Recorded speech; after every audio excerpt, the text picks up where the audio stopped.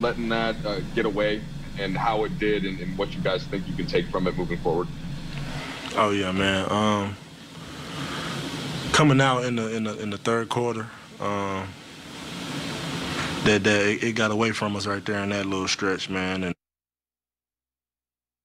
frustrating, man. We've been doing this all year, man, and we know what it takes. That's why it's so frustrating for us. But yeah, man, we just got to be locked in as a whole together, and I think we'll be all right.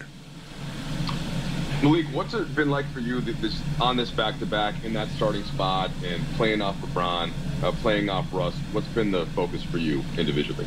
Yeah, man, just trying to get to the lane and space the floor and knock shots down, man, to open up the court for those guys. Because when they're in open court, man, it's kind of hard to stop both of them, man. So I just been trying to mix up what I was doing to balance the floor and keep it open for them. Dave? Malik, are you starting to feel like one of the guys most responsible for the team's success or lack thereof, becoming one of the consistent guys that the team relies on a nightly basis? Yeah, man, I try to take that role it don't matter if I'm playing a lot or not, man. I try to take that role and everything that comes with it, man. I want to be that guy. So yes, sir. I've been coming into games thinking that and playing like that too as well. So yes, sir. Kyle, again, go ahead. Oh, yeah, sorry. Just on Ja, 41 points from him. There was one point where he scored 16 in a row for the Grizzlies. What kind of broke loose for him, especially in that second or third quarter stretch when he started getting hot? Yeah, man, we started fouling, man, and he went to the free throw line and started seeing the ball go in, and he got his rhythm that way. And when the guys get to going like that, man, it's not that much you can do. Throw discrepancy or really just, I guess, the difference in fouls. When you see something going like that happening in a game, is there something you can do to try to turn that at some point? No, just keep playing. What did you think the difference was, Russ, in the fourth quarter compared to how you guys played to get the lead up to where it was? Just our ball movement. Just play different. 2 fourth quarters in Houston and tonight, just different.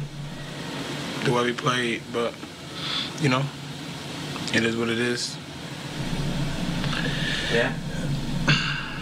Russ, there have been times this year where after games you guys have talked to us and you've told us, we've seen it in spurts, we've seen it in stretches. It seemed like tonight, the stretches, at least up until late in the third quarter, were really long and really good. How frustrating is it to see it kind of fall apart as quickly as it did the way it happened tonight? It seemed like you guys kind of had a pretty good rhythm for most of the game. Yeah, I mean, nobody likes to lose.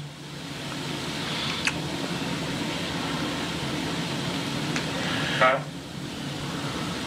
Russ, we had Biz and the league say tonight that this team needs to trust the open man and do a better job of that as a group.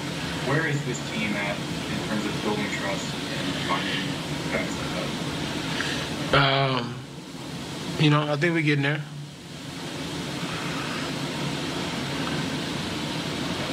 Dave? Russ, it was obviously the way you guys finished it tonight versus the way you started. But you did try out another starting lineup, so now that's 20, I think, in 35 games. You just put into words what that shuffle has been like, constantly tweaking the rotation for a variety of reasons. Yeah, just you got to figure it out. That's it, simple as that. Ain't really nothing you can say about it but that. All right, Bill. Russ, it was third straight triple-double for you. Ron scored 30 or more in 6 straight. You guys are obviously really doing your part, but where are you guys not getting enough contribution, or where are you guys not getting enough to get your shot? I'm not sure. I don't know. Yeah? Russ, you said that the approach in the fourth quarter was really different What were the big differences? I think I saw no free throwing half your shots were threes tonight in the fourth. Do you think you guys weren't attacking as much? What was the big difference between this fourth quarter and these? I mean, you can watch the tail of the two and see where our shots come from. And I'm not much in the paint, some in the paint, but just how long it takes to get rhythm shots, whether they were. But it's neither here nor there. It doesn't matter now at this point. Just gotta get ready for the next one and do a better job of executing, especially in the fourth. The last two, we'll start with Elaine on Zoom. Hi, was wondering what kind of reaction did you have? You see John Morant really just take over the game in the fourth quarter. When you see something like that, what kind of reaction do you have as you're playing against him on the floor? I have no reaction. No reaction at all to him. That's what I said. Okay. The last Do you believe he's an all-star? You said what? Do you believe he's an all-star? I think he was playing like that before he got hurt, and is working his way back. I'm not sure, based on games missed or whatever, but he's been playing well for their team, and he's getting his rhythm back now. Last question here. President Marshall Hill, when you see a player like Ja just obviously taking the leap forward and growing, just do you see kind of just a respect for just how a young player like him is able just to kind of raise his game and continue to grow a little bit? Yeah, it's good. Each year you want to be able to come back better in this league, and this year he came back. Obviously, once again versus us, and we just lost a game that we could have won, obviously, but we learn from our mistakes and get better the next game. LeBron, there were a ton of different plays in that fourth quarter. On the last one, but were you looking for Russ to cut or go back? Or what did you see in that particular one? Yeah, it looked like Russ was going to go back door at one point, and he back out, and I was already in the air. I had slipped before on my drive, which kind of threw my rhythm off. Kyle, go ahead. One thing Fizz said was he thought maybe the offense kind of stagnated. Guys were looking around, and guys were also not opting for the easy play, easy pass to make. Where would you say that this team is in its trust-building process in terms of finding each other and making plays for each other? We watch the film and get better. Just got to continue to get better, continue to work our habits. Dave, go ahead. It didn't necessarily work out between you and Malik on that last play, but how has your two development gone on the court together? You were complimentary of him last night. Fizz says how much you enjoy playing with him. I'm curious how you guys have been able to mesh your games together so far.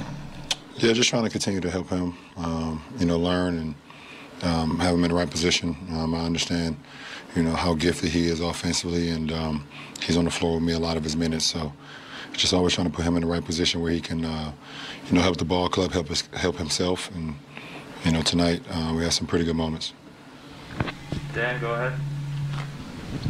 LeBron, there's a certain element of this that with you guys that there are going to be turnovers. Like, it's just sort of, part of the way I think you guys play. But how big of a problem has that been, in your opinion, so far through this season? I apologize for the crying baby, but how big of an issue do you think that's been in kind of keeping you guys from getting, more on track? Obviously, it's the difference between careless turnovers and attack turnovers, and we got to cut down on our careless turnovers, the ones that's just unforced.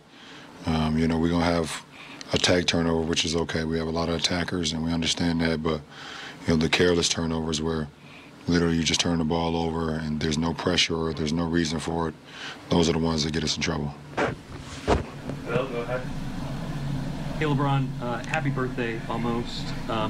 There's been a lot of talk, and there will continue to be a lot of talk about what you are able to do at your age. And I'm just wondering, has there been any other player, either a contemporary of yours or from history, that you either studied or paid close attention to how they evolved and adapted as they got into their late 30s and beyond? No, absolutely not. I've always respected, the generation that came before me. And, you know, I've always, you know, saluted the guys that set the stones for us to be here today. But I've never studied anybody's game and throughout their career on, you know, what I can implement to myself. I've always had my own path and my own determination, my own grind. I literally, like, put in the work, you know, every day, either from a physical or mental or spiritual part. The game is always running through my veins, and I'm thinking about ways I can continue to improve my game throughout my later stage of my career. So that's what it's about. LeBron, Evan Barnes, Commercial Appeal. You mentioned Ja being spectacular, but just from what you've seen, obviously in the first game, facing him to now, just how would you evaluate how much he's grown just over? I gotta go back and watch it. It all happened, you know, pretty fast. But the one thing I think that just, you know, probably hurt us the most down the stretch was the turnovers and, you know, the one more play where the easy play to make one more pass to an open man. But, you know, I got to go back and watch the film. And then, what was your perspective on that final possession there with the down three? Well, that's what I said. That was a play. I got blocked out, but I thought, and the guys are telling me that maybe I'm wrong about it, and I'm not wrong, but I just wasn't sure about what happened. But Malik got the throwback, and I know he wanted to swing it to Russ, but I think Tyus jumped into his passing lane to disrupt the rhythm of the pass, and when Malik tried to put it down, it got deflected and disrupted. So, you know, Russ was going to be wide open there in the corner for an open three or an attack. So, but that wasn't the only play. I mean, goodness, we had our opportunities. We played a great first half with great ball movement, engaged defense, a defense that was really battling on the glass. And, you know, we were making an extra pass and executing with precision, and we just got away from that. Yeah.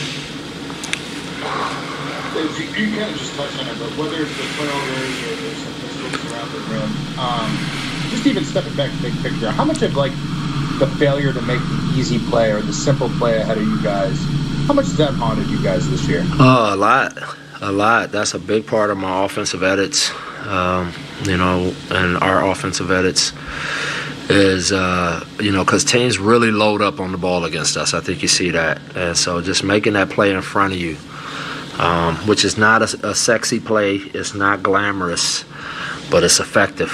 And that play often, if made enough times, will open up the floor for you. So that's something that we just got to keep working at. We're going to keep coaching it, and I think eventually we'll get it consistently.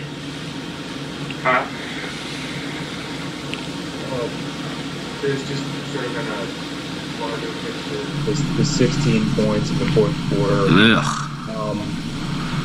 I mean, was it the easy plays that dried up for you in that period, or what? No, it was a lack of energy and effort put into making them work defensively. You know, it turned into stand around and watch. And you let a defense like Memphis stand and watch.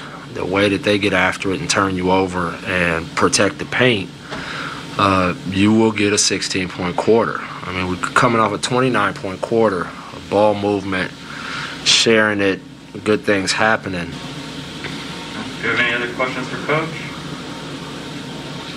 Or what? Oh, man. All right.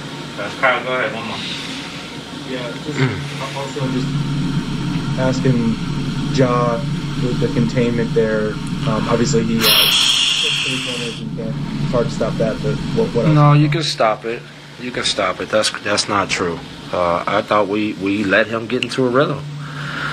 We let him get to a rhythm. You know, something Eric Spoelstra used to always say to me that I just rang true. When you let a guy get layups and free throws, and he gets to see that ball go through a couple times, a rhythm player, a guy that plays with the hang dribble and just plays in the rhythm with the game, whether you consider him a shooter or not, very often that basket gets very big for him. And tonight, that basket got big.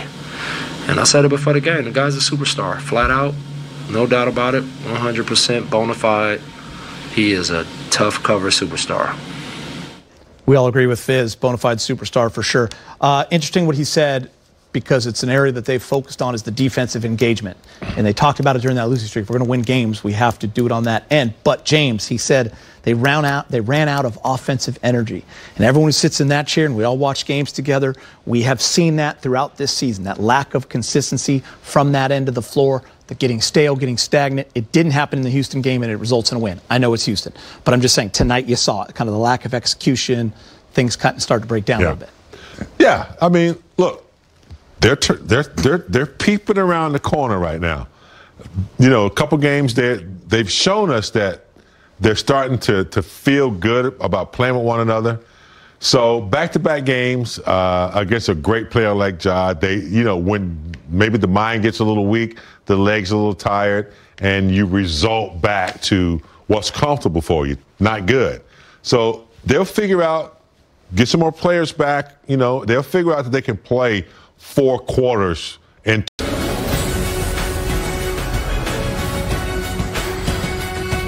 Hello and welcome to Access Sportsnet. Lakers driven by your Southern California Honda dealers. I'm Chris McGee. I got Meta World Peace, Big Game James Worthy, Allie Clifton. We have Brez and Trudell handling the post-game interviews. The Lakers lose a tough one, a close one on the road to Memphis. I do want to show you guys that last possession with the Lakers down 3. Got to this play, really hurt them. They had the game kind of in a place where they could win it.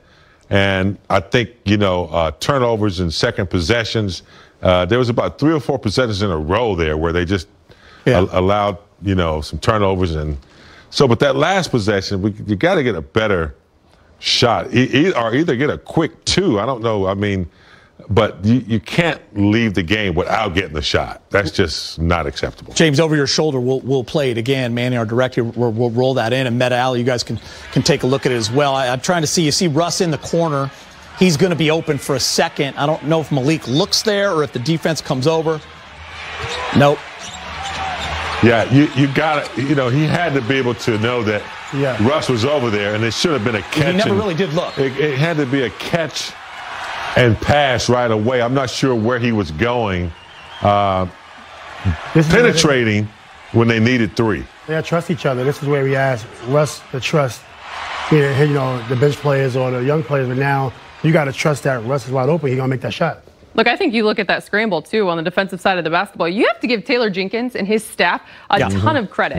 The more and more you watch the Memphis Grizzlies, they are for real. They all buy into the system. They understand expectations, and they don't quit. The scramble there, and especially down the stretch of the last handful of minutes, the way in which they continued to impose their will on the Lakers, that right there is a reflection of kind of what we saw over the last 5. I'm actually glad you brought that up because really, we're just showing you that one play, and you'll see the rest during the highlights. But it is about execution.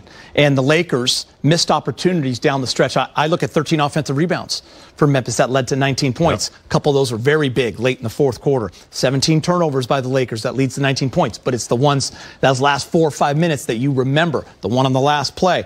Just missed opportunities. Big game. Yeah, and to play, 3 quarters the way they played, including the victory, the game prior to tonight, they're starting to figure each other out, and they're starting to play really good basketball. I thought, up until the fourth quarter, when you said they gave up some offensive rebounds, demoralizing, 50-50 balls, things of that nature, and then the stymie execution,